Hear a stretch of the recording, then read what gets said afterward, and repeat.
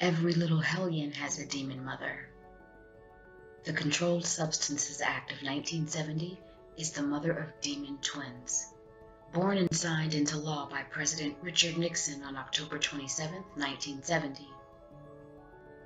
Those demon twins are named Food and Drug Administration and Drug Enforcement Agency.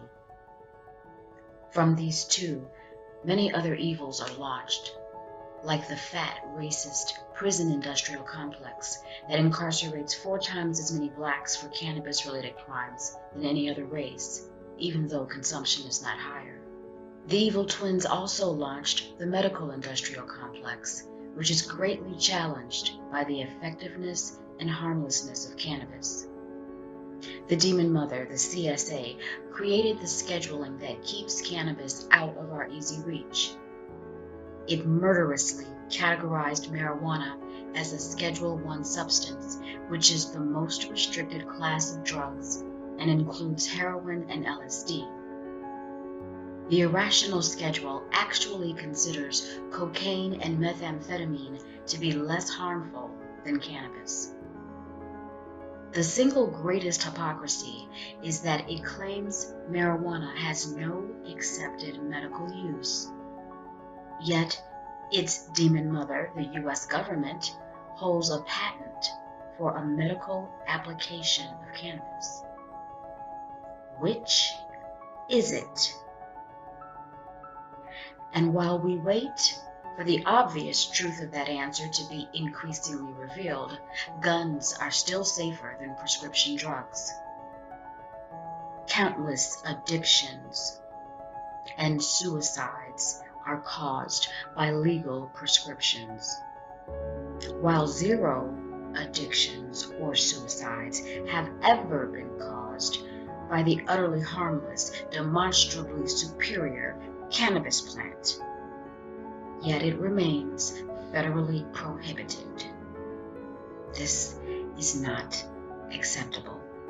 It's been unacceptable since its inception 47 years ago. Are you going to let it continue on your watch? In February 2017, Thomas Garrett revived a bill by sponsoring the Ending Federal Marijuana Prohibition Act of 2017. The bill would delist marijuana as a Schedule I drug and leave the regulation of cannabis to each individual state. This is an important time and initiative that needs your tiny micro act. With enough people exercising their political will, our demand will be heard.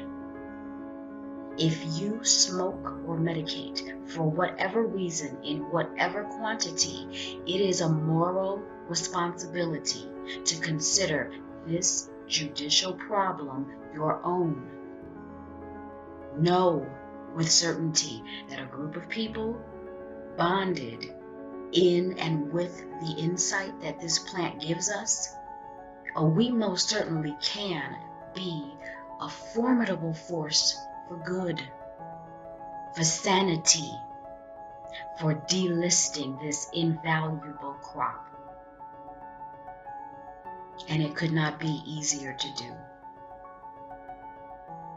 Use your smartphone. Download the free app Countable. Search for HR 1227. Vote yay! Become a persistent voice that your representatives cannot ignore. You have influence here. Use it. Push with it. Speak with it.